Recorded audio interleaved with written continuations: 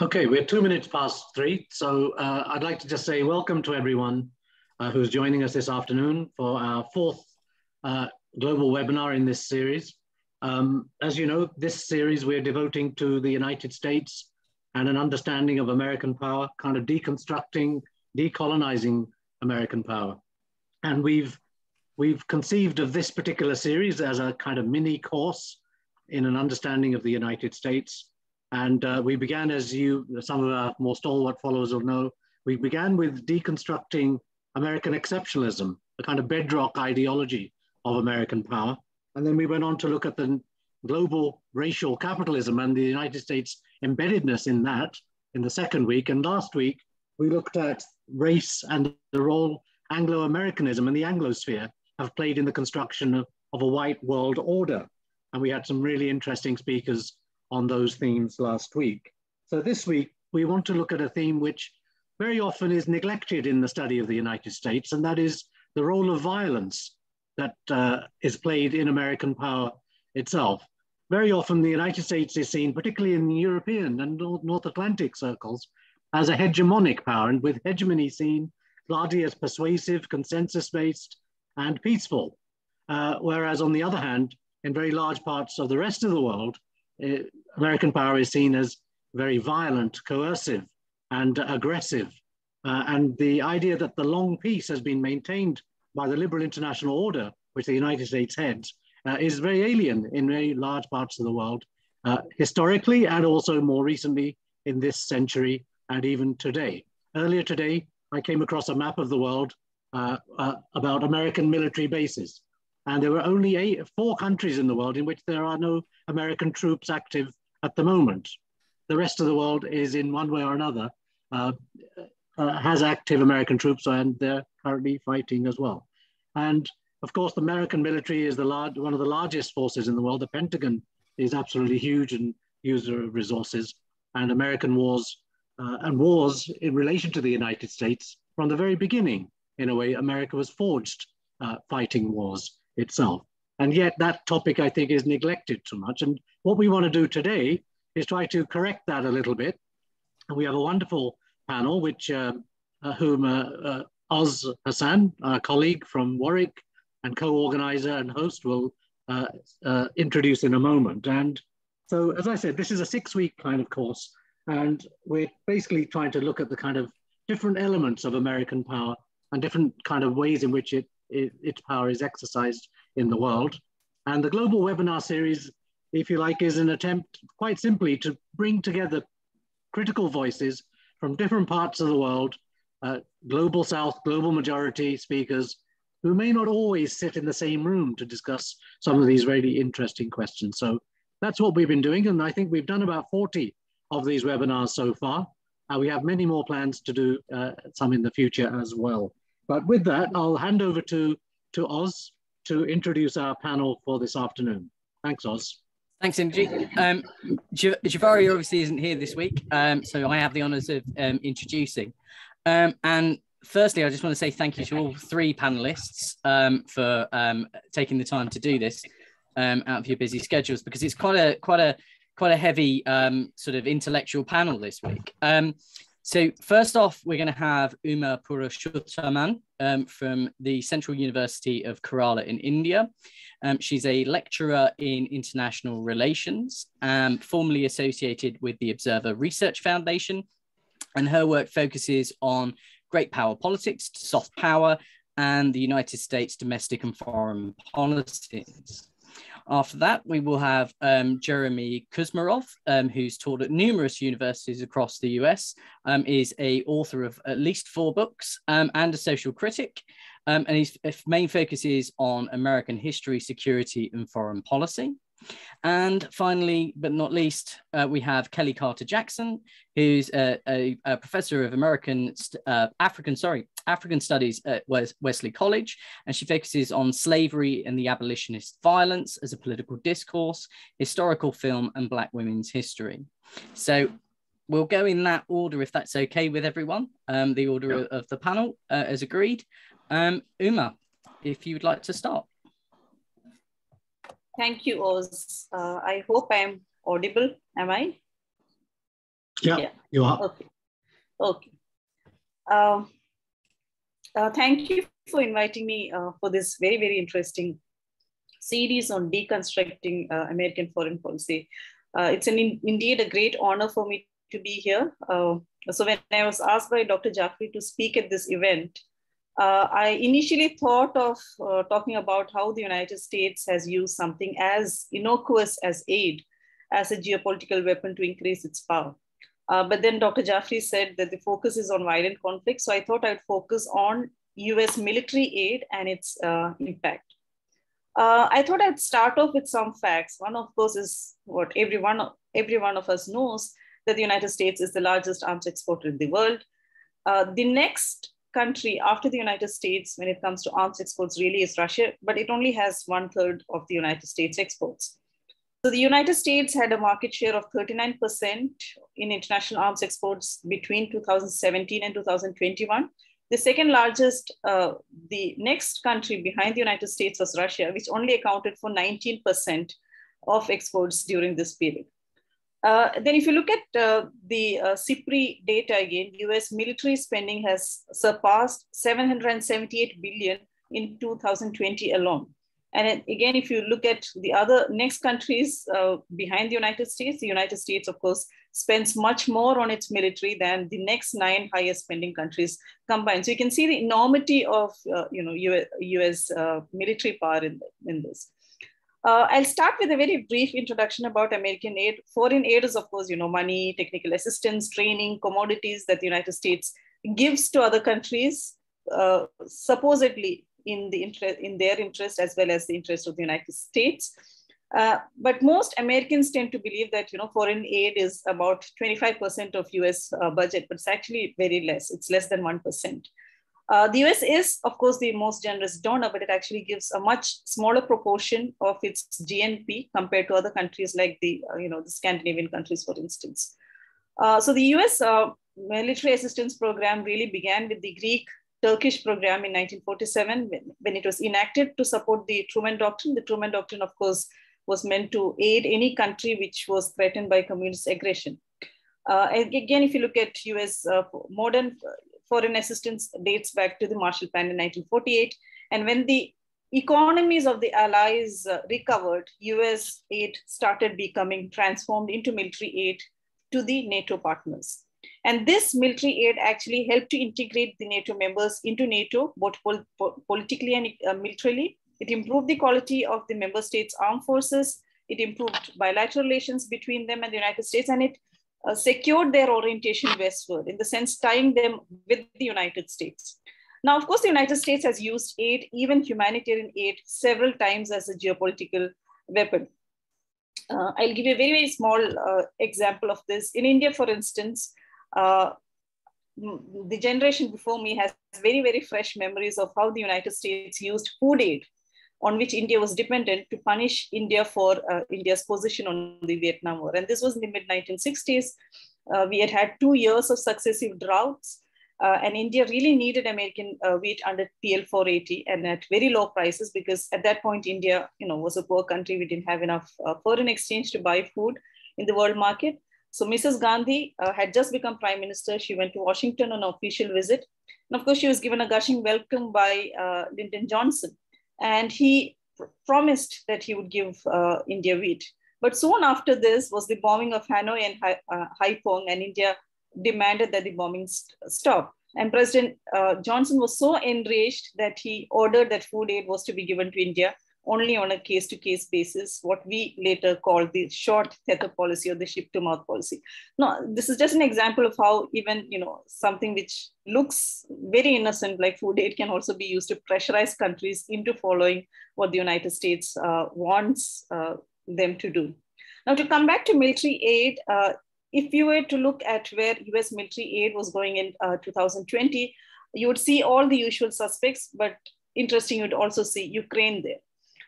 The topmost recipient of US aid in 2020 was Israel, which received $3,300 million in military aid from the United States, followed by Afghanistan. Of course, in 2020, the United States was very much in Afghanistan, then followed by several countries in the Middle East like Egypt, Iraq, Jordan.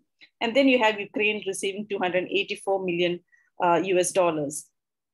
So if you notice, none of the names that I mentioned as having received the largest amounts of American aid, except for Ukraine perhaps, would qualify to be real representative democracies which uphold the law of rule of law domestically or internationally. So there is obviously some flaw in how the United States chooses who the military or security assistance really goes to. The United States spent 11 billion in military aid in 2020 alone. And post 9/11, actually, the number of security assistance programs that the United States had increased. Before 2001, there were 57 security assistance programs. Today, there are 107. So it's almost double after 9/11.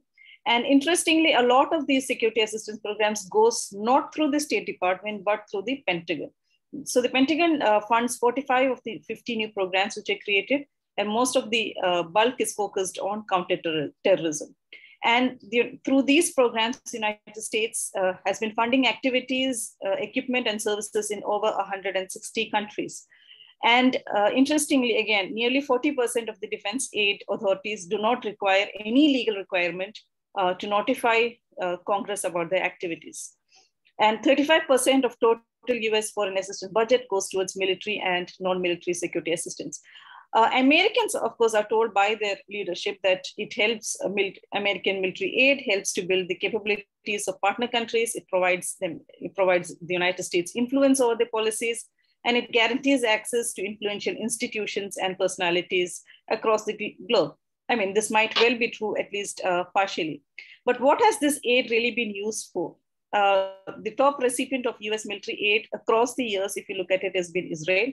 Israel, of course, has used it not only to secure itself, but also to trample on the rights of the Palestinians. The Egyptian military is using it for its own purposes. The Saudis are using American weapons in Yemen. I think that's one of the worst humanitarian crises in the world currently.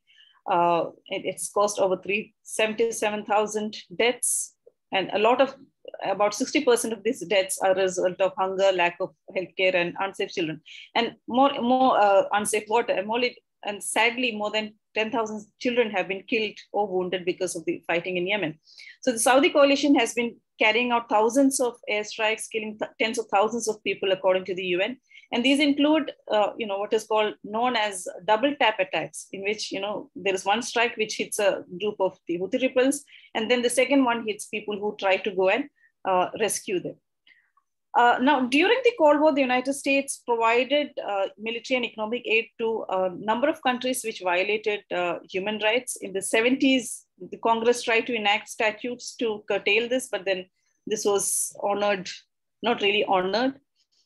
For instance, in 1977, Guatemala witnessed government-sponsored political murder, torture, disappearances, and in the early 1980s alone, around 36,000 to 72,000 Guatemalan adults were killed. And the United States bears a lot of responsibilities for these tragedies. In 1954, it had directed the overthrow of President Jacobo Arbenz. Since then, the United States has supported with arms as well as with money and series of brutal regimes. The Reagan administration used aid to support governments in Latin America, opposing leftist groups and backing right-leaning groups like the Contras, which are fighting Sandinista government in Nicaragua. Then, of course, you have the example of Afghanistan. After the Soviet invasion, you have the CIA under Operation Cyclone providing weapons along with money to the Mujahideen through the Pakistani intelligence services. The longest, most covered CIA operation ever undertaken, and more than $20 billion in US funds was funneled into Afghanistan to train and arm the Mujahideen. Sorry. So the US built, anti-aircraft missile, the Stinger missile, which was supplied to the Mujahideen, really struck a decisive blow to the Soviets. But then see what happened to the country after the Mujahideen won, and see what happened to the women after that.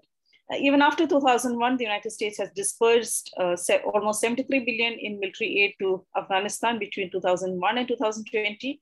And despite the United States having provided the Afghan military forces with equipment, training services, salaries, the Taliban took just about 4 months to take over Afghanistan and Kabul, and so much for all the money which was spent on training the Afghan armed forces. After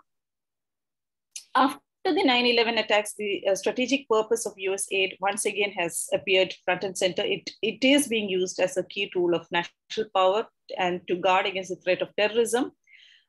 Aid has been used on the battlefield to support US strategic arms, and the defense community in the United States sees aid as useful in dealing with political violence in Iraq and Afghanistan and shaping, security environments everywhere.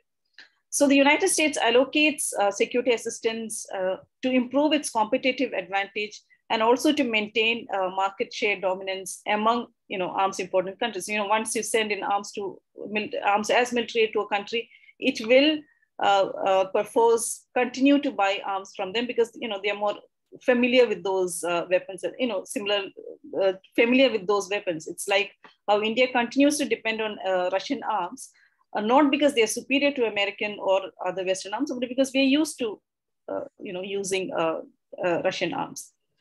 So what has been the impact of US military aid?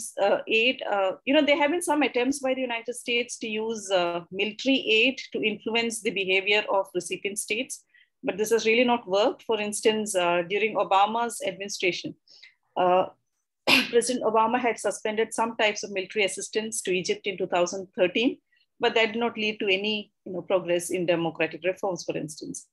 The United States tried putting a $4 billion arms package for Bahrain on hold, hoping to see an improvement in the human rights environment. Again, that did not happen. The problem with US military aid really is that the unintended consequence is that it improves the ability of a state, particularly repressive regimes, to oppress the social and political rights of their people. And again, this kind of aid can also weaken a country if these resources are diverted to non-state actors or guerrilla groups by exacerbating conflicts because of the links between the military and informal armed militias in countries like Colombia, Iraq, and Afghanistan. And this undermines domestic political institutions and weakens the state's monopoly on legitimate use of violence. To come to the more recent case of Ukraine, and since 2014, the United States has provided over 2.5 billion in military aid to Ukraine. Of course, this has increased. More than 3 billion has been sent since the Russian invasion on 24 February. And only last week, I think the US House of Representatives passed nearly $40 billion package for Ukraine. A lot of this includes provision of trainers, defense systems, Javelin anti-tank missiles. But I suspect that the Ukrainians will ultimately have to pay for much of this aid to keep the American military-industrial complex in business. So who does the US military aid really benefit? I think it's an important question which needs to be asked. Of course, it primarily benefits the military-industrial complex, which President Eisenhower warned of long ago in 1961 during his farewell speech. And in recent years, I think the US arms industry has been registering record profits. To the American voters, the arms industry is sold as something which generates jobs. But the point is that most economists would agree that investments in other industries are probably more efficient job generators. In 2016, the Pentagon issued $304 billion in contract awards to corporations, which is nearly half of the budget of the Pentagon, 600 billion plus budget. And the biggest beneficiaries were, of course, Lockheed Martin, Boeing, Raytheon, General Dynamics, etc. And many of these companies are very, very dependent on the government for contracts. So the Department of Defense itself is becoming more of a aid donor. It's also becoming an implementing agent. So the military-industrial complex has become very much part of the commercial, economic, social, and political part of the United States system. It's become so integrated that you cannot really separate it from the system. And the military-industrial complex tends to be a catalyst for conflicts and wars, and it continues to instigate, cause future conflicts, crises, and strife. Driving factor behind this relationship is that both sides benefit. One side is getting weapons, the other side is getting money for being paid to supply them. And then, of course, the arms industry's investment in lobbying is very, very impressive. I think there was a report which said that since 2009, the defense sector has spent more than $1 billion on lobbying. And the lobbyists, of course, are former congressmen, congresswomen, think tankers. So the military-industrial complex treats war as a business, to get more and more money out of the US government. So therefore, the decisions on defense allocation, arms production, are motivated by desires for profit, personal power, and not necessarily by security requirements. And so what really gets lost in the debate over the economic consequences of military spending is the effect that it has on international stability. If a lot of scholars have found out that the most effective way of convincing the American public of the need of a large military establishment is to constantly discover new threats. So after the Cold War, you had this new threat, which is global terrorism. And now, of course, you have Russian aggression. So in conclusion, I think the United States has really used military aid to prop up allies. And some of those allies are not particularly, benevolent allies, let's say, to initiate conflicts and to make conflicts enduring. But sometimes, this aid itself has hit back at the United States. For instance, arming the Mujahideen in Afghanistan did not turn out to be a very smart strategy. Again, sometimes this aid has been used by American allies to browbeat their opposition and carry out, human rights abuse, like in the case of the Middle East during the Arab Spring. The United States has also used, military aid for promoting arms sales and ensuring future arms sales to support its defense industrial base. And then if you go by history, the United States is probably very well on its way to increasing its overall military aid in the coming years to countries which will help it to contain China and Russia. I think the only winner really in the increasing quantity of military aid is the military industrial complex, which continues to influence US policy. So the United States has used its the US military aid has been used to perpetuate violence across the globe, despite being guised under very, very lofty aims, contributing in effect to the violent century. And I think my view personally about the Ukraine conflict is that, there is no real effort on the part of the West or, of course, Russia to end this conflict, because, it's probably because of the influence of the military industrial complex, and also because, they seem to want to use this whole war to weaken Russia rather than to, end this conflict and bring stability to that region. I'll end here. Thank you for listening. Thank you very much, Uma. And get yourself a glass of water and clear your throat a little bit. Thank you so much for your talk. Really interesting. Lots of questions, but we'll wait for that until we've heard from Jeremy and from Kellie. So with that, I'll hand over to Jeremy. Jeremy, you've got the floor for about 20 minutes as well. Thanks very much. Great. Well, thanks for having me and allowing me to join this great group. Today there are talks of major geopolitical shifts in the world, and the U.S. Looks more and more like a declining empire. Thus, the time may be ripe for scholars to begin an assessment of the American century. The U.S. field, which again may be coming to an end, the U.S. field of diplomatic history has largely been in denial about the imperial character of the United States, although hopefully this may be beginning to change. I would argue that the American century and empire, even compared to other empires, as I think a previous speaker was noting, was particularly violent and noted for a time, gratuitous violence. And I think this is captured in a film that many of you probably have seen, Apocalypse Now, which I think is a brilliant film that shows this gratuitous violence used by the United States in Vietnam. And I think it's also epitomized by the dropping of the senseless bombing of Afghanistan, particularly the dropping of the mother of all bombs by Donald Trump, was just this kind of caricature of a weapon, a super weapon, that was totally impractical militarily. It was just a display of violence. And to me, that sums up the character of the American empire. And this is not surprising for anybody who studied American history. It's a very violent history, and particularly towards Native Americans and African Americans. Now, one other feature of the United States is that the country was founded as a republic in an anti-colonial rebellion. So I think the central paradox in American history is that you have the evolution of this great empire, but the country's identity is predicated as that of a republic. And there's a tremendous stigma to empire and colonialism. As such, the US has ruled more indirectly than other empires and has kept a lot of its nefarious activities secret to the public and tried to cover it up, I think more so than other empires. And therein lies the significance, I think, of the police training program that I chronicled in my book, Modernizing Repression, Police Training and Nation Building in the American Century, which was published by the University of Massachusetts Press. And these programs, again, were key to that dichotomy of the U.S. Advancing its power, but in a more secretive way, and kind of hiding its imperial pretensions before its population.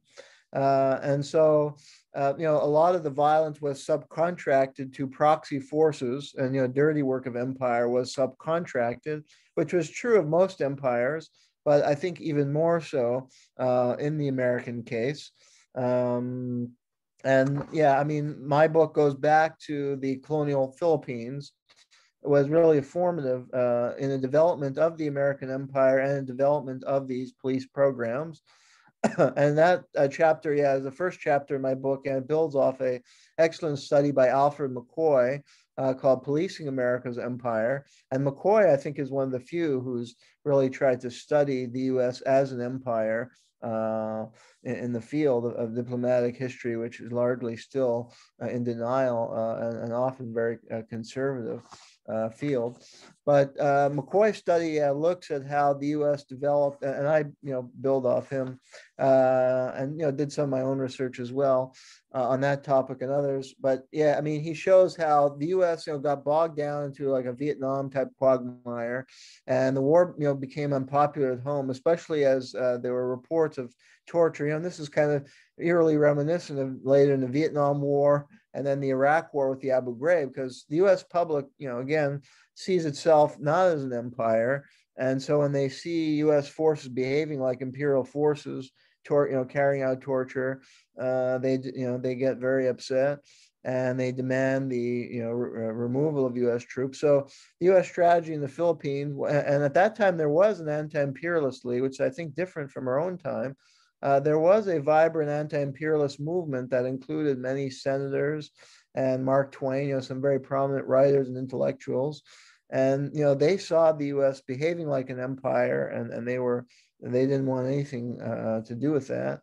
And they were at the forefront of demanding the return of U.S. troops from the Philippines, which the Roosevelt administration undertook that policy, but it left a residual military force to train the Philippine constabulary to basically uphold U.S. interests and power in the Philippines, which included, establishing a coaling station, a naval base, and accessing the economic resources, allowing U.S.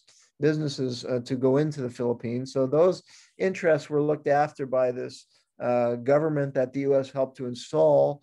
Initially, it was governing commission led by American, but gradually it was Philippinized. But then the American military advisor stayed on to train this Filipino constabulary to basically complete the pacification efforts against the nationalist forces. And there are some messianic peasant rebellions in the countryside, as well as Muslim rebellion in Moroland. So the constabulary suppressed, often quite violently, the remnants of these rebellions and established U.S. power in the Philippines. And that became a model in South America. The U.S. went into Haiti and Nicaragua. And I have chapters in the book that detail those operations. At that time, it was the U.S. military it was, a small military force that was either sent or left in the country from larger military interventions that would train a constabulary basically to enforce American power. And it was a kind of light footprint approach that we also see, in the War on Terror and other military interventions, even in Ukraine today. And it was successful from an American point of view because it installed pro-American governments. In the case of Nicaragua, the constabulary worked to suppress the movement led by Augusto Cesar Sandino, who is a nationalist, kind of more left-wing, and his forces were crushed violently. In that case, the U.S. helped to entrench. I mean, the danger, the U.S. claimed they were there to spread democracy, but these constabularies ultimately warped democratic development in those countries. And a good example is Nicaragua, where the head of the National Guard that the U.S. was financing and training, Anastasio Somoza, seized power for himself and established a family dictatorship for decades after crushing Sandino, and he lasted until the Sandinista revolution in 1979. And then, going forward, my book shows a continuity. I think one contribution I try and make is because often I think a flaw in the field of diplomatic history is to look at the Cold War period in isolation and to look at U.S. policy as a defensive maneuver against, Soviet aggression or expansion. Actually, in another book, The Russians Are Coming Again, I kind of debunk that narrative and show the U.S. was always aggressive toward Russia, having invaded Russia in 1917 after the Russian Revolution, and provoked the Russians in many ways, and basically created that conflict with the Russians. And in Modernizing Repression, I try and show that the Cold War police training program built off the precedent of the earlier period, the early 20th century program in the Philippines and Nicaragua, Central Latin America. And there's a strong degree of continuity, although the main difference was that the police program in the Cold War period were run out of civilian agencies. It was largely CIA-run program under the cover of the USAID, United States Agency of International Development, which was to kind of keep secret and create this kind of a humanitarian veneer behind policy that were really very coercive. And a key program was in Japan, actually, a formative program in the Cold War years was in Japan right after World War II, when under Douglas MacArthur, a large police training program was established. And one of the police advisors was named Byron Engel, who later came to head the Office of Public Safety. And initially there was some effort, to root out the, militarists, who had ruled Japan in the 1930s and 40s, and to install more democratic standard in the police that would uphold civil liberties. And they did take some police reformer, they would send police officers to work with the police department. They would import, new technologies to upgrade and modernize their policing capabilities. And they would try and, promote new reforms and standards. So initially they were trying to end torture practices by the Japanese police. And they took some police officers and prison officials in the U.S. who had pretty good records of promoting reforms in U.S. police institutions. Some had been students or associated with August Vollmer, was the father of American law enforcement, who developed more progressive standards for the police force in Berkeley, California, where the police had to have education. He established a program at the University of California, Berkeley, to train them so they'd uphold professional standards. And he rooted out torture in the police in the third degree. And so there was some idealistic element behind the program, but it was tied to these larger imperial designs. And very quickly in Japan, what happened is that with the threat of communism, the police training program shifted from a focus of advancing civil liberties to rooting out the communists. And it came to focus more on political policing instead of just trying to improve the police. So you establish a professional police for a democratic government. The focus became on rooting out the Japanese Communist Party, which was fairly influential because the communists had been jailed and opposed the militarists during World War II. And I did a lot of research at the National Archives, and it was interesting because they planted spy. Like this is the origins, I think, of the mass surveillance state, where they're spying on everybody. And they reinvigorated those elements in the Japanese toko, the secret police, that had carried out mass surveillance, during World War II in the late 30s. So they're really promoting this mass surveillance state in Japan, and like this initial concern with rooting out torture, and even like they had sent prison officials to clean up the prisons and ensure like the prisons would promote rehabilitation, and they would have job training and recreation and baseball games, and it would be a better environment so they could really rehabilitate people in prison and prepare them for life outside. But that standard, the focus became all on rooting out the communists. And so they infiltrated the Japanese Communist Party, surveilled on them, and they started carrying out roundup campaigns. And so they had many political prisoners, and that undercut the prison reform because the prison became overcrowded. And that was the pattern. Once the Cold War mindset set in, and you could argue that the Cold War was basically a rationalization or excuse to expand U.S. hegemony, because the U.S. was, after World War II, as Dr. Parmar was pointing out, they had, the U.S. had military bases all over the world, including huge number of military bases in Southeast Asia. So it was very convenient to say, oh, we have to fight the communists. And that was a way to justify this huge military presence and imperial presence in Southeast Asia. And they could justify supporting repressive governments and repressive methods targeting the communists, who really groups, communists was often, there were, communist parties in that era. The communist movement was a very viable political movement, and with the communists who were the ones protesting U.S. military hegemony and challenging U.S. imperialism in Southeast Asia. So and this was a pretext basically to carry out repression against anybody opposed to the American imperial project in Southeast Asia. And they kind of honed the methods in Japan of mass surveillance and promoting more coercive interrogation methods, abandoning the approach of August Vollmer, which was to outlaw torture, and promoting or accepting torture in interrogation.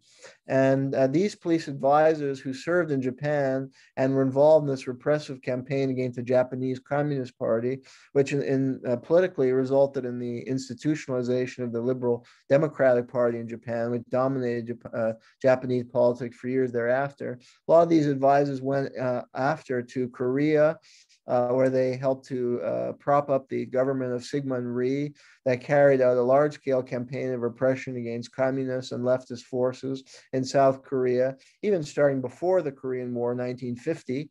And there were huge human rights abuses that went on there. And the U.S. advisors, police advisors, worked with some extremely repressive and brutal police chiefs in South Korea, extending through the Korean War and thereafter. And there are a huge number of political prisoners. And then that was a precedent for the huge atrocities that went on associated with these programs in Vietnam, where a lot of the same advisors, including this guy Engel, who ended up heading the whole organization, carried out the same work of upgrading, modernizing the police forces. A lot of what they were doing was helping to update like record keeping and installing like computers and new technologies that was ultimately used to develop like blacklists and to basically systematize the police repression, targeting left-wing communist groups that challenge U.S. hegemony and want more autonomy for their countries. And Vietnam, it ultimately aroused the public outrage because the abuses of the program were exposed under the Phoenix Project, which evolved out of these earlier police programs. Because the police, in theory, a democratic police force is non-political and upholds civil liberties. That would be ideal, but with the Cold War pretext, the U.S. strayed from that and basically mobilized the police for political repressive campaign targeting the communists. And under the Phoenix program, there were mass roundups and torture was being carried out against dissidents, including civilians. And the jails were vastly overcrowded because the U.S. was helping to manage this vast roundup campaign. And the reports, like I spent a lot of time at the National Archive reading these reports, where they didn't foresee this problem, that they were arresting so many people that they couldn't house them. The jails were so overcrowded.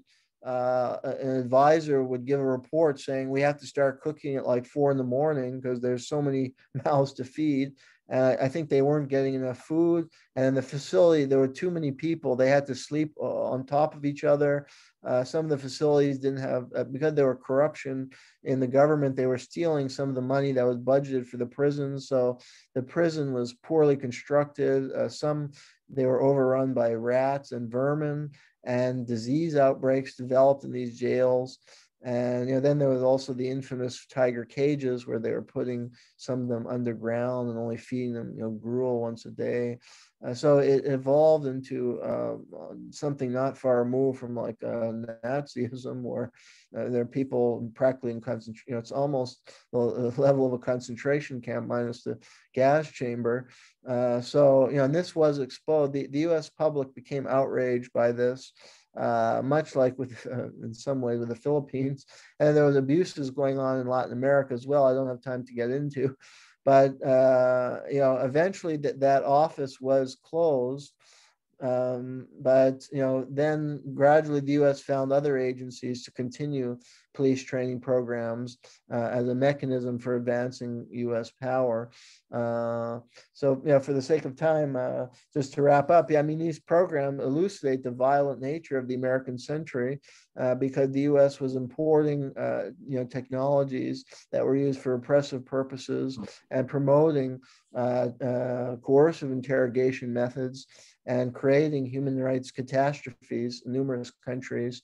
And that's unfortunately the pattern of the American century. And this was kind of all carried out quietly under the radar of the American public until some of the abuses got exposed in the Vietnam War. And at that time, there was kind of a aroused politically conscious citizenry for a brief period.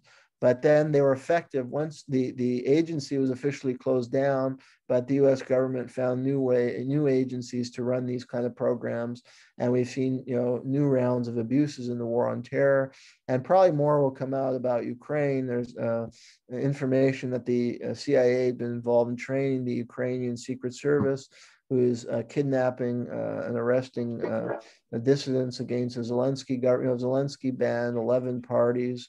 And mayors are being targeted who are favoring negotiation, because the last speaker said the U.S. doesn't want diplomacy, and the Ukrainian government is actually kidnapping and carrying out these Phoenix-style operations, targeting dissidents in Ukraine, and including figured like mayors who want to more pro-Russian or want to negotiate with the Russians. Some have been executed, and Douglas Valentine is an expert on the Phoenix Project. Who wrote the book called The Phoenix Program. And he's written a bit about Ukraine. And I've talked to him. I did a few articles for Covert Action magazine based on interviews with him, describing what we know about what's going on in Ukraine. And he believed, the CIA behind it. And there is evidence, again, that the CIA apparently had a whole floor of the Secret Service offices. In short, if you link it to the history, it's a very violent history, and in some way it's tied to American culture. And I think historian will see that the American, on the point about American exceptionalism, the only way America's exceptionalism is that it may even be more violent than other empires are horribly violent, as people in this group know, committed huge atrocities. The British Empire, as one example. Unfortunately, the American Empire may be exceptional, that it's in some way even more violent than an empire like the British Empire. And America is a society of extreme. There's a lot of wealth, technological advancement. There is opportunity and a lot of good things about society, but there's a lot of dark side of American life. And that is reflected in the character of American leadership in the world. Thank you. Great. Thank you, Jeremy. That was amazing. A really big, very large scale kind of coverage in different examples, different countries as well. And I think when you say about the British Empire not being as violent perhaps as the American, I think the systematic hiding from the public of the British Empire's work in Africa, especially, and particularly during the 1950s, when the revolutionary and nationalist movements were breaking out in all parts of Africa, and the systematic destruction of civil service, colonial office, and other records, which would have implicated Britain in those things. So, but that's not to take away from the point you're making, that these liberal order building states have committed very, very large numbers of crimes, and you've described so many of them. Sort of interesting questions arise from your comments. We'll get to those hopefully a bit later on, but thank you so much for your contribution. We'll move on to Kellie now, please. Kellie, you have about 20 minutes. I know you have some slides to show, so I do. Over to you. I'm going to, before I share my slide, just say I'm really happy to be here and to be in conversation with you all. And this is, the paper I'm presenting today is really an aspect, a really dwindled down aspect of a larger book project that I'm writing about called The Remedy. And it's about Black responses to white violence within the United States, but also broadening it as well. So, let me share my screen with you all. And here we go. Okay. So my great grandmother, oh, hold on one second. I want to just take out I have a second monitor, which is why I feel like okay, cancel. Uh-oh. Can you?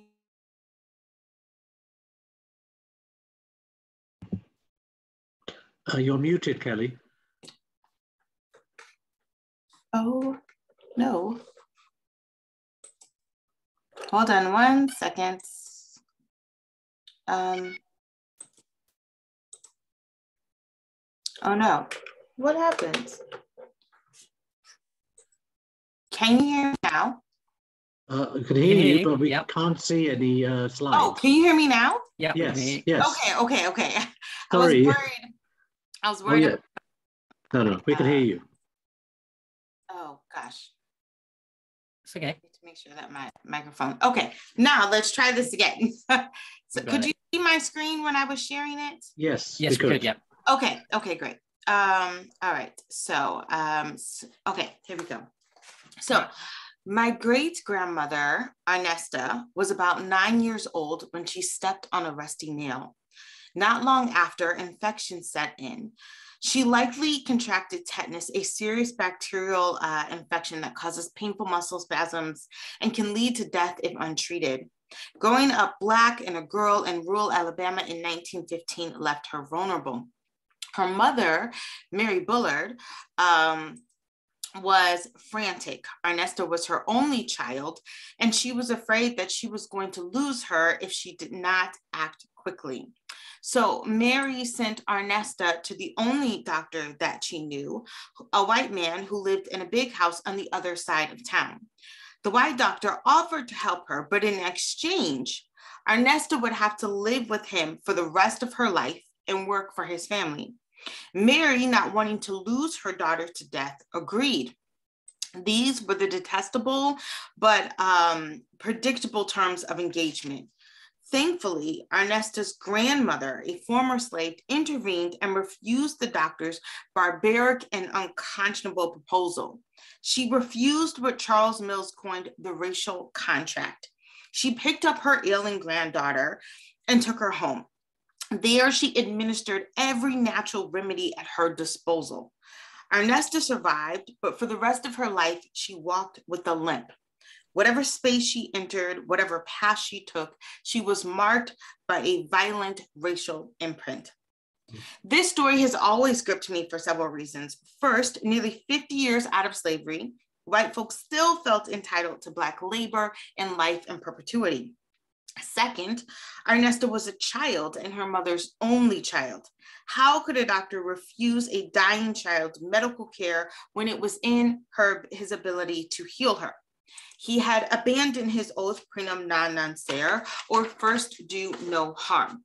Built into the deal was a lifetime of servitude, subordination, and likely physical and sexual abuse.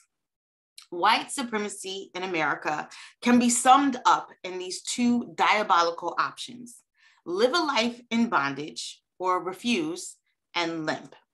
The crippling is the constant reminder that Black people were withheld from medical care. My great-grandmother's outcome had nothing to do with biology and everything to do with power. The violence of white supremacy is both the intent to commit harm and harmful neglect. My new book project is not about the white doctor and the many people like him, but in many ways, this book is about my great-great-great-grandmother, her response, her refusal.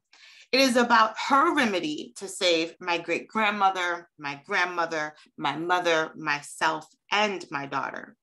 White supremacy at its core, in its symptoms and its indirect manifestations, is violence. Literary critic Sandy Alexander described anti-Blackness racism that arises from white supremacy as, quote, not merely a thorn in a person's side, but it is also a suffocating knee on a person's neck. She says, quote, racism is in fact a serial killer. This is not sensationalism. This is not hyperbole. We can very easily find that white people's racism has killed Fred Hampton, Henry Dumas, Amadou Diallo, Oscar Grant, Tamir Rice, Freddie Gray, Shanta Bland, Eric Garner, Philando Castile, Tatiana Jefferson, Breonna Taylor, George Floyd, David McGatty, and many, many more. And this is only the list of those who were killed from the racism of police brutality. For Alexander, anti-Black racism has been on a killing spree. And during the summer of 2020, she argues, racism was so distracting, it deprioritized a whole global pandemic, the gall.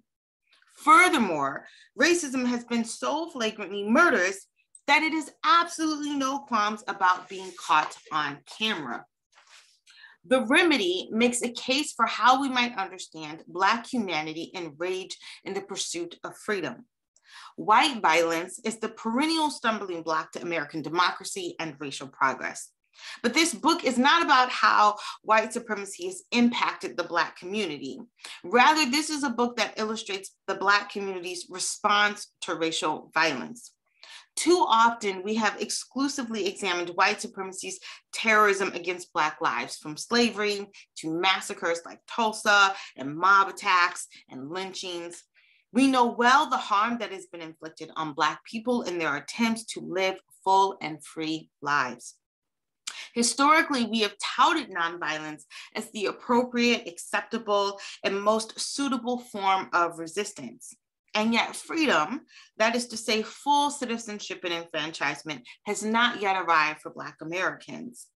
I contend that white supremacy should not necessarily be met with nonviolence, but revolution. And I contend that the opposite of violence is not nonviolence. In America, the opposite of violence is the fullness of Black humanity. And the opposite of violence is not power transferred, but rather power relinquished. A revolution, while used as a liberal trope, as the overthrow of the status quo or the creation of a utopian society, is filled with force and violence. But ultimately, a revolution is forfeiture, plain and simple. And it is impossible to write a book that offers a critical analysis on violence and does not interrogate white supremacy as its lead perpetrator. So a remedy, which is the title of this book, a remedy is a treatment for diseases. Remedies tend to have organic and homegrown connotations to them. It is a concoction of sorts. A treatment is an option with a positive result, but it's not necessarily a cure. There is no cure for racism, and anyone who tells you they can end racism is selling snake oil. Anyone who comes to you and is like, I've got a 3-point plan for ending racism, like that's not gonna happen. There is always someone who won't do right, who refuses to stop harm. And it pains me to say that Black Americans and the global poor and depressed may always limp. Our gait is forever changed, but healing is possible. So I've developed 4 categories, perhaps not exhaustive, but 4 ways for understanding Black responses to white supremacy. The first is revolutionary violence, protective violence, gun violence, and joyful violence. Each aspect is a response to the violence of white supremacy, and each response builds upon the other and informs how we might think about confronting white violence and dismantling structural racism. A deep and nuanced conversation on the history and implications of white violence is overdue. For too long, we have dismissed the rock thrower and the looter. Indeed, American revolutionary martyr Crispus Attucks was accused of throwing sticks.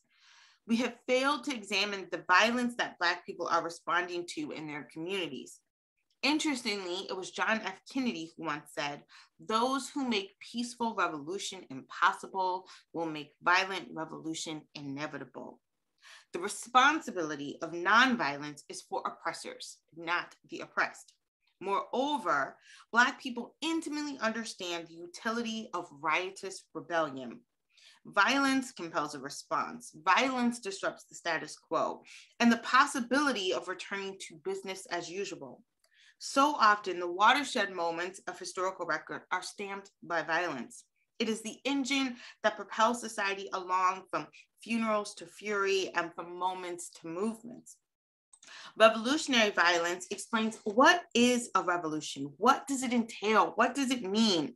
What makes revolutions truly revolutionary? In the age of revolutions in the West, I discussed the Haitian Revolution as a model for Black liberation. Haiti has much to teach the world. It is the only Black independent nation to successfully overthrow a European power and free its enslaved people. Emancipation was not merely an aspect of revolution, it was revolution. Frederick Douglass rightly claimed, "We should not forget that the freedom that you and I enjoy today is largely due to the brave stand taken by the Black sons and daughters of Haiti 90 years ago. Striking for their freedom, they struck for the freedom of every Black man and woman in the world." We cannot measure independence without reckoning with independence from slavery. The abolitionists did not seek to reform slavery, but to abolish it. Revolutionary violence allows us to replace old systems with new ones. And outside of the Civil War and emancipation, Americans have never experienced a racial revolution, only racial reform. This chapter examines 3 revolutions in the age of revolution. So I look at Haiti, I look at Guadeloupe, and I look at the United States.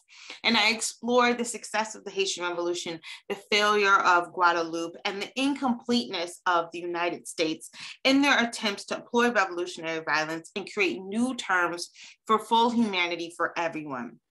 At the core of revolution is change, not violence.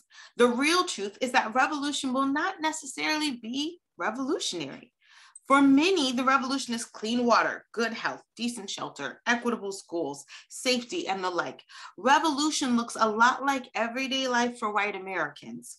The radicalness of revolution is not bloodshed, it's forfeiture, particularly from those who are hoarding. So the next aspect of this is protective violence. And I look at how protective violence explains the collective defense tactics taken up by Black abolitionists. My book moves pretty chronologically, starting with the colonial period in the 19th century and 20th and 21st century. In the 19th century, protective violence allowed Black abolitionists and activists and ordinary leaders in the Black community to protect themselves. It was not self-defense per se, but a collective act to protect the oppressed and the vulnerable, kin, and the community.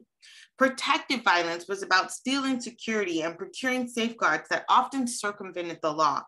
And during slavery, protective violence served as an umbrella in which force was employed in writings and speeches and threats and financial support or withdrawal, sheltering fugitive slaves, or in extreme cases, murder. Each prong was a viable canopy for protecting and advocating for enslaved, as well as undermining or dismantling the institution of slavery. In the 20th and 21st century, protective violence combated against local and state violence. Black veterans returning from war often fought back against the racism that terrorized their lives. And mob attacks from white terrorists were always met with resistance. And I think this is really important because we talk in history classes, American history classes, about, Red Summer and the summer of 1919 and how Black soldiers returned to war, fighting basically another war, a racial war, and that all across the country, Black communities are being attacked, like we see in Tulsa or like we see in Rosewood. And we never have the second half of that discussion, which is how do Black people respond to that violence? How do they resist that violence? So the third aspect of this book is gun violence. And gun violence illustrates the rich and deep history African Americans have had with arms. For Black people, the gun is sacred and equally important, effective. Gun violence thwarted white mobs and plots to destruct Black property and kill Black people. Gun ownership and gun violence was often a direct threat to undermining white people's monopoly on individual and collective protection. White supremacy meant Black people could be harmed without recourse. The employment of gun violence by Black Americans meant that they were entitled to defend their humanity and ultimately their citizenship. For white Americans, guns are birthed in romance. They're a long and lasting relationship. Guns are like a loving partner that they can openly hold hands with in public spaces. Denying certain white people guns is like denying them a romantic partner. It is denying them power. And white supremacy cannot navigate a world without power, and a gun is a tangible representation of power. And in the United States, there is a reason that the Second Amendment is the Second Amendment, and the Second Amendment being the right to bear arms. It is high priority for white people. So for many Black Americans, guns are secrets, undisclosed affairs kept in closets or secret compartments of pocketbooks, regulated as grown folks' business. Almost like a mistress, guns are never paraded or broadcasted, and it is not because of shame, but there was safety and discretion. Too often, history has cloaked Black gun violence as an outlier or as an exception to nonviolence. But even during the long freedom struggle, guns were part of how Black people understood liberation. And you could add a lot of other books to this. You could add Robin Kelley's Hammer and Hoe. You could add Hassan Jafri's book that's really good. But guns played central roles. Sometimes guns played central roles, and sometimes guns were merely warning shots fired in the air to quickly quell the violent desires of a mob. There's a myriad of ways to evoke protective violence, but guns were the ultimate protection in the 20th century. And guns, when used as a tool for liberation, never pursue people or create victims. In response to white terrorism, guns do not start trouble, they stop trouble. This is the most important difference in white supremacy and Black liberation. The sole purpose of Black gun violence is to halt white violence and suppress it. So it's not about revenge. It's not about like destroying and killing all white people. It is about using protective violence and gun violence to stop the violence of white supremacy. And then finally, there's joyful violence. And next to revolutionary violence, it is perhaps the most important and strongest prong of the four parts that make up a defense for Black personhood. While anti-Black violence has profoundly impacted the African-American historical experience, it is not the totality of Blackness. Unlike whiteness and violence, Blackness can be separated from oppression. Black pride for oneself invokes hope and happiness that can shield one from the demoralizing and degenerative effects of racism. Writer and mother Ashley Semple wrote, quote, "Some of us fight racism by raising our Black children to know joy. This matters too." As Imani Perry wrote for The Atlantic, racism is terrible. Blackness is not. American racism is unquestionably rapacious, he says. To identify the achievement and exhilaration of Black life is not to mute or minimize racism, but to shame racism, to damn it to hell. The masters were wrong in the antebellum South when they described the body-shaking, delighted chuckle of an enslaved person as simple-mindedness. No, that laugh, like our music, like our language, like our movement, was a testimony that refused the terms of our degradation. She added in the footage of the protest, this was in 2020, we have seen Black people dancing and chanting, singing. Do not misunderstand. This is not the absence of grief or rage or distraction. It is insistence. The 4 parts of violence is not about revenge. The work of revenge is ridiculous.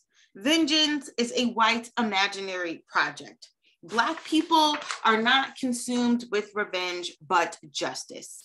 And white people are not afraid of revenge. They are afraid of justice because justice is more costly. In protecting Black humanity, violence is not a vice, but a virtue in combating an evil and detestable system. I also recognize that violence is not the solution or meant to be sustainable.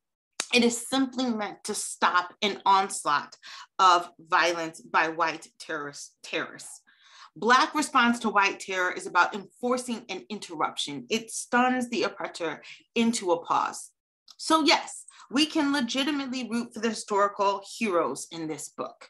We can and should champion their courage to fight back, slap down, and tear up white supremacy. Too often, white people are more horrified by Black people's attempts to defend themselves than by what or whom they are defending themselves against. Because white Americans have been trained to view Black people through criminality, all their actions and behavior feels like crime. Prison abolitionist Miriam Kaba brilliantly argued, not all crimes are harms, and not all harms are crimes. What matters most is not the crime. What matters most is what is harmful. Historically and daily, white people cause harm, but are rarely held accountable for harms or crimes. The white doctor who propositioned my great-grandmother may have not committed a crime. Naysayers might even point out Mary Bullard's willingness to relinquish her daughter. The point of the oath of a doctor is first do no harm. The doctor's solution posed more harm than a rusty nail. The stories offered here are racial healers and medics called to the battlefield. These are the stories of Black women and men who use non-traditional remedies, force, and even violence to arrest and heal the harms of white supremacy. Throughout history, we have gathered every remedy in our cupboard, every plant in our gardens, and like my ancestor, chosen life with a limp as opposed to the social death of white supremacy. Black people are in search of a remedy, and I confess that I do not have a roadmap, but I do believe that it is better to know where to go and not know how than know how to go and not know where. White supremacy is on a path of domination and death with no destination. So let's work to get everyone freedom. I think the past is our roadmap. Thank you. Great. Thank you so much. Really interesting, and looking forward to your book. Actually, I would love to see it when it's out, and maybe you can give another presentation on it. But really, very interesting angles that you've explored there. So we'll get to some questions, and we've got about 20 minutes or so left. Jeremy, the first question is from Sean Stars, one of our colleagues in the department and a friend of the webinar. He asks, the question is for Umar first, sorry.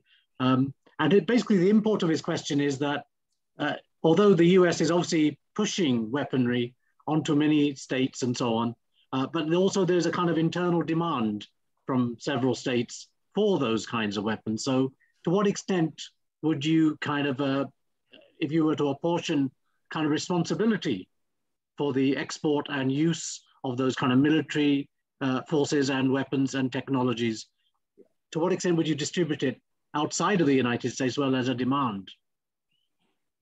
I think that's an excellent question from Dr. Stars.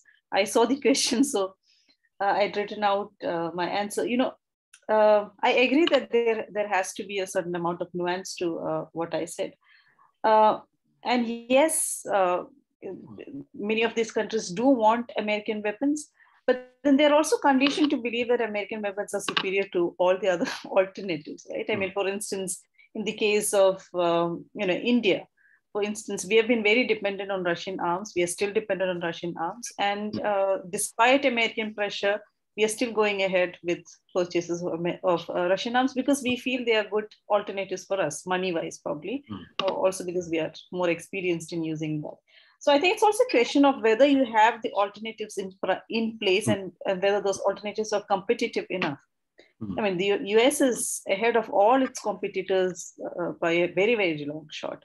So I think it's also a question of, alternate of finding competitive alternatives. So it's so that is why countries would want to buy more and more American weapons rather than Chinese or Russian weapons, which are seen as not really being as good as American weapons. Yeah, it's interesting. So I would, in regard to Ukraine, for example, now, where there's an intense pressure for India to join on side and put sanctions on oil and so on, as well as arms, I assume. Where does India find itself? Because it finds itself in quite a quandary in a way. It's a member of the Quad. It has anxieties about China, therefore is reliant on the United States. But at the same time, it has these linkages and connections to a far lesser degree probably with Russia. So what is the thing here? Is India just sort of, is this the activities of a weak power, or is this a more ambitious thing than that, is a kind of assertion of its great power? Well, I think it's the latter, really, because I think there is a lot of debate even within the foreign policy establishment as well as among academics. And a lot of them are, of course, pro-Americans who say that, we are letting go of this great liberal experiment by not supporting the Americans. But then you mentioned China as being one of the factors in why India should support the United States or support ditch Russia as a way. But the point is, after the skirmishes between India and China in 2020-21 during the Galwan skirmishes, the only country which actually provided us and the Chinese a platform to talk and end the skirmishes was Russia. Right. And if you look at our territories as well, it is geographically contiguous. You have India, on top of it, you have China, and the Chinese have this very, very long border with the Russians. So India is a continental power. We cannot wish away the fact that, if the Russians and the Chinese do come together, we are going to be in very, very deep power and in trouble. And the United States is far away from us. So we wouldn't want to really damage whatever goodwill we have with the Russians. And the Russians also not too happy with the Chinese becoming more superior to them or rising above them. So I think we want to use that kind of slight divergence between the Russians and the Chinese to ensure that they don't really come together or push the Russians again into the Chinese embrace. So I think there are a lot of issues which I think the West is, beginning to realize that there is a reason why India is behaving the way it is, and not completely supporting the liberal project, as it were. Right. Yeah, it is interesting. I've been reading a little bit more about the non-aligned movement and also the Bandung period and prior to that as well. And it does seem to me that, to some extent, the non-aligned kind of character of Indian foreign policy has been exaggerated as a sort of cover for much more greater power ambitions, which it has exhibited as well. But thank you for that. Jeremy, there's a question from Sean for you as well. And basically, can you see it on the Q&A? Yeah, I saw it. Yeah, that's a great question. Well, I thought of Malcolm the US being the greatest purveyor of violence in the world, as MLK said. I'm just reading it for the rest of the audience. Sorry, go on. Oh, go ahead and read it then. No, go ahead. That's fine. They can see it. Yeah. Yeah. Well, it's an excellent question, and the way it's framed, very well. Well, I thought of because I did an article on the assassination of Malcolm X, and there, it's been in the news recently that one of the people was exonerated who they claimed assassinated him. But in doing that research, I read one of the speeches where he kind of commented that on the American liberals and how, they go so far. They'll offer sympathy for certain causes, but at times it's maybe kind of lukewarm or maybe more to burnish their own image or something, or some kind of do-gooder. And when it got, I mean, I think what X was saying, they look at Congo, they won't say anything about Africa and all the, looting of multinational corporations and colonialism. And I think his explanation was that, I mean, they're tied into the system. They have investment. They may have direct investments.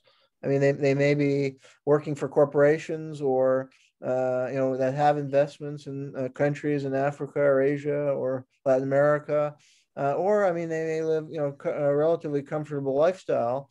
I think Kellie's presentation showed. I mean, for all the economic problem in the United States, there's still a sizable middle class who live very comfortable and good life. So they don't want to take their critique too far. I mean, they maybe want to tinker with the system, and maybe there are certain causes they take up, but often they may take up certain safe causes, and they don't want to really challenge the thrust of U.S. imperialism because, and maybe at a subconscious level, they've lived a good life, and they don't want their own living standard to decline. And realistically, it might. I mean, if the U.S. the U.S. empire, you can debate it. I mean, and some would argue there are a lot of negative domestic ramification, including with the military-industrial complex. And what Eisenhower said, it takes money out of school. It takes money out of children who aren't fed, who aren't clothed.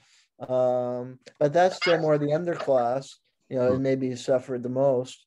There are many people who benefited from the U.S. empire, including the multinational corporation. Main purpose has been to open up opportunity for U.S. corporations or people. A huge number of people work for the military or military-related industry. So my answer would be probably it's either at a subconscious level or directly they understand that they do benefit off U.S. foreign policies, and they don't want to challenge it too much. They might, the Iraq War, goes on too long and it looks really bad, then they're going to, say, all right, end this thing. But they're not going to challenge the thrust of it. So that would be my answer. And some of it is conditioning. I mean, the media is very powerful influence, conditions people to think certain ways. And we can see that now with Ukraine. It's day in, day out. It's been for years, demonizing the Russians, and people eventually buy into it. And I was following that carefully, and public opinion polls show, like in the early 2000s, majority of Americans, there were polls that said, do you want Russia to be a friendly term with the United States? And the majority said yes. And do you think of Russia as a security threat? And the majority said no. But by 2020, like 50 to 60 or maybe 70% said Russia is a great threat, and we have to take a hard line. And a lot of that is because the media over years has been, and including a lot of liberal outlets that target more liberal, educated audience, middle class, like MSNBC with the Maddow shows, hit on the Russia, evil Russia for years now. And those programs have an impact among some people. Conditioning them, so that's an added factor.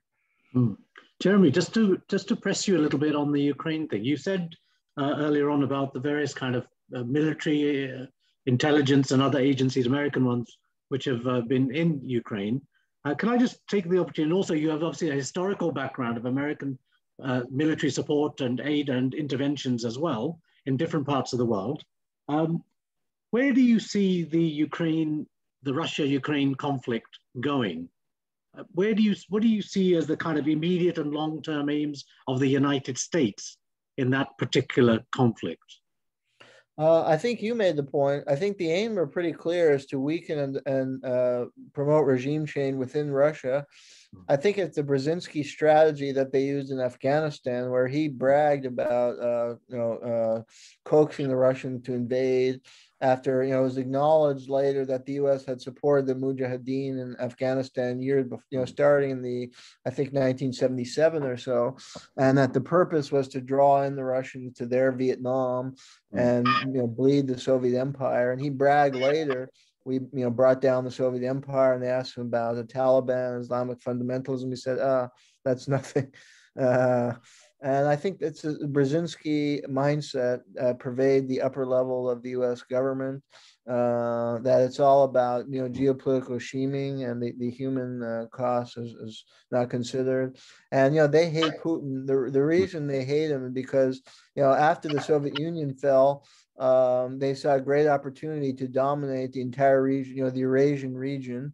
And, Brzezinski was, drew on earlier international relations scholars who saw dominance of the Eurasian heartland as a key to global domination, including some British imperial strategists in an earlier period. And they saw this tremendous opportunity with the fall of the Soviet Union. And then they had, Boris Yeltsin was a leader who was kind of acquiescent to U.S. interests largely, and was, a weak leader from a Russian point of view, and enabled U.S. corporations to seize significant part, they're moving more and more to take control through the privatization process of Russian industry and resources. And Putin came in as Yeltsin's successor, and initially was very friendly to the United States, but slowly he shifted and became more nationalistic. He stood up to certain U.S. designs, and he went after some of the oligarchs starting in the early 2000s. I mean, he has his own circle of oligarchs, but he went after some of the big oligarchs who had benefited from the shock therapy privatization. And then he, slowly, I think, changed to becoming more, seeing the U.S., especially after the overthrow of Gaddafi, he became afraid that he could be a target, and he aligned, more with China and started standing up to the U.S. more and more, speaking out in international forum, like starting a Munich conference in Munich, I think 2008 or so. So at that point, the U.S., I think, ramped up efforts to remove him. And he was trying to make a stronger Russia, a more, aggressive, as far as drawing in, having a more centralized system. I mean, in Georgia, he was, moving to annex certain provinces, and then with Crimea. So, I mean, he's trying to build a stronger Russia, align with China. I mean, I think the goal is to establish more multipolar world order, and the U.S. will do everything to try and, sustain a unipolar American world order and seize Putin as a threat, who's, taken back control to a certain extent, Russian control over its economy. So they've ramped up regime change efforts, and I think Ukraine is part of that. I mean, is a key part of that. It was outlined in the RAND Corporation report, like 2018 or so, and the report was called "Trying to Unbalance Russia," and it basically talked about strategies for regime change, including the sanctions. And I think the goal for Ukraine was to provoke Russia, because the U.S. clearly provoked Russia into invading, starting with the Maidan coup of 2014, the Ukrainian attacks on eastern Ukraine, the push for NATO expansion. All these policies provoked the Russians. And I think they understood that the goal was probably to induce a Russian invasion, just like in Afghanistan. And that would, they could ratchet up the sanctions. They would facilitate a quagmire. They would pass all these bills to ramp up military funding, so it would create a quagmire in Ukraine, and then that would weaken Putin, and then the opposition would go stronger, and with the Russian economy collapsing under sanctions. I think that's their plan, but I don't think it's working, because the public opinion polls show that Putin's popularity is stronger since the war started, and Russia's been adept at maneuvering around the sanctions, and is actually kind of countering the West, like even with the, with its growing alliance with China, and like even the financial sector, where they're trying to, cut off Russian banks and cut off the SWIFT system. Russia has developed its, with China, a alternative, communication system among the financial institutions, and they're moving towards, pushing for alternative current, using the Russian ruble or an alternative to the American dollar. And they've solidified their trading ties, with China and other countries around them. So it seems to be kind of backfiring, that Russia is not, and so that's why I think many analysts are predicting a potential geopolitical shift, that this war is actually weakening, and with the rise in oil price and inflation and the threat of a food crisis, it's actually adversely affecting Western economies, possibly more than the Russian economy. So it's actually a kind of suicidal policy that the U.S. is pursuing. And we see a kind of growing, a dichotomy where the elites in the United States are so cut off from their own people, and they're carrying out policy that are ultimately possibly suicidal. But it's a very dangerous situation. I mean, it could lead to a nuclear war, Russia's on nuclear alert. Who knows how far each side would go in pursuing this? So I think, we're seeing the fruition of a very dangerous policy by the United States. A century of imperialistic policies are starting to blow back more and more and causing a very dangerous world environment.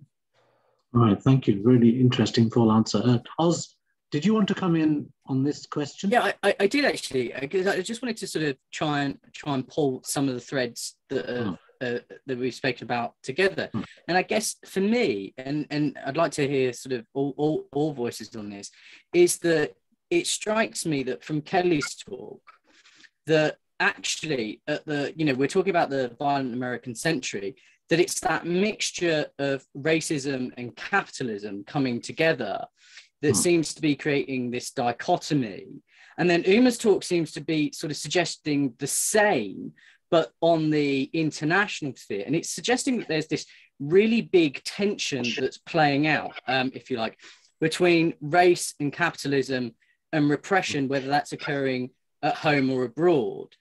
And that in itself is giving rise to tensions between, in effect, what look like blocks of imperialism. And I know Jeremy spoke about imperialists and anti-imperialists in the 1950s and so forth. So I guess the question then becomes that, these imperialists strike me not just as white supremacists, but often have a core of that. But I guess the question to the panel is, well, where do we see it going from here? Because it seems to me that the imperialist part of the agenda, the part that focuses on race and capitalism and combining the two for advantage, is much larger than the part, and I thought your phrasing was fantastic, Kellie, where you referred to, the sort of coalition about folks, in the defense of Black personhood. I thought that was really interesting. But it doesn't strike me that that coalition is particularly large. It strikes me that perhaps these dynamics, and this goes back to what Jeremy said a moment ago about, folks, middle-class white folks not necessarily seeing this. So I'm wondering if we could just sort of have a little sort of conversation about, where are these coalitions? What needs to sort of happen in order to sort of bring these folks together? Or do we just see this sort of imperialist agenda and violence sort of continuing ad nauseum? Maybe Kellie, you can have a go at this one. Yeah, I mean, the short answer is it's complicated. It's complicated. I mean, I think that we have two things happening simultaneously. On one hand, you have white supremacy. On the other hand, you have anti-Blackness. And I don't see those same things necessarily as the same thing. I think it's worth teasing out that when we look at white supremacy, when we look at its goal of whiteness as supreme, domination, power, and how that manifests itself, and sort of the corollary aspect of that, like who bears the brunt of that oppression, is anti-Blackness. And you have two of those things working sort of hand in hand. So while most people might say they abhor white supremacy, they're not as troubled by anti-Blackness, right? And it's something that's a part of the problem as well. Okay. And so these are things that I think have to be attacked simultaneously alongside capitalism. But I think it's so difficult for us to think outside of the box because we've been so conditioned to believe that capitalism is a solution, that wealth can save us, that finances can save us, or philanthropy can save us. And those things have proven not to be solutions. And so really compelling people to sort of reimagine or recreate a different kind of space is why I talk about like revolution, because it's a replacement of something. We've seen that these things over centuries have not worked, that they hurt people, that they harm people. So now we have to rethink these systems, which is why I think a lot of the rhetoric of today is like, defund the police or abolish the police or abolish, prisons and things of that nature, is because people want new systems. And what I think is so helpful about history is that it's instructive in that when you can think about the prison system itself and say, like, it hasn't always been with us. It's not something that's been around since the dawn of time. So if we haven't always had prisons per se, then we can imagine what a world might be like without it. And I think it's the same thing with capitalism. I think it's the same thing with all of these other big ideas, is that not all of these things have been around since the dawn of time. time that we can imagine worlds and spaces in which everyone has something. I think we also have to change the narrative about what forfeiture looks like and what reparations looks like, because I think for too many of us have believed this idea that like a job for you was a job taken away from me, or, you know, a house for you means homelessness for me. And that's not what forfeiture means. It means a redistribution of wealth so that everybody has a base that is humane.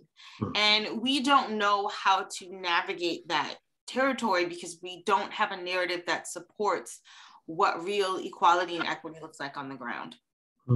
So it's interesting. So you talk about revolution and other forms of inaugurating change or trying to. Does that mean, and the last bit that you said about redistribution, what are the kind of political or alliances or coalitions which would be required for the kind of thing that you're talking about? Does that cut across racial and class groups as well? Or I think so. I mean, I think, I'm forgetting of the author's name. She wrote The Sum of Us. But basically, her argument is that poor Black people, poor white people, poor brown people have a lot in common. And it's really white supremacy that keeps these divisions from creating coalitions, from creating real solidarity across the board that could create policy, demand policy, that could change and drastically alter, I think, the trajectory that we're on. And I think we've seen this before too. If you go back to like Bacon's Rebellion, you had real coalitions with poor white Americans and enslaved Black Americans and free Black Americans and even Native Americans. And we see how race becomes the great dividing line, and class to some extent, right? Or even the idea that you can eventually you can attain $1 million. You too can be wealthy. That lie, that fantasy that people have bought in, that if they just keep climbing, that they can get this too, and then I don't have to worry about all these other poor people, that's also another problem. So I think race plays into it, class plays into it. But when you pull all that away, the interest that poor people of color have, that marginalized people of color have, is so great and so enormous. I think we could be powerful if we saw our common interests together. But I'm not, I'm not naive. I know that racism is seductive. Capitalism is seductive. It's really hard to untether yourself from these ideas and these hopes about, what you can gain or what you can attain. And so that's the struggle. So as a historian, I'm constantly trying to shift the narrative to get people to see, like, no, something else is actually possible. Well, we're out of time actually, but if we could please indulge me just one last time. It seems to me that the heart of sort of the American power elite is very much in terms of sort of divide and rule. And that operates at home as much as it operates internationally. And I just wonder, question for Jeremy and for Uma perhaps to wrap up, is that what do you think is the kind of the real driving force behind American power, which sort of leads to the kind of outcomes that you spoke about? Because Uma, you talked about the military-industrial complex, but a lot of corporations would argue they're not supported by war, that they're disrupted by it.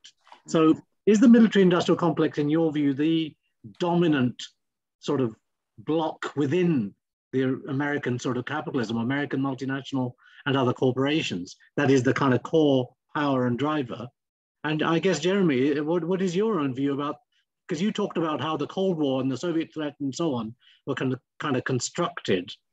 So is there like an imperial project, which you're claiming, that actually constructs threats along the lines Uma talked about as well, as a cover for that expansionism, and that therefore the kind of racial superiority, racial blocks, class solidarities and so on across states are sort of mobilized behind that broader project?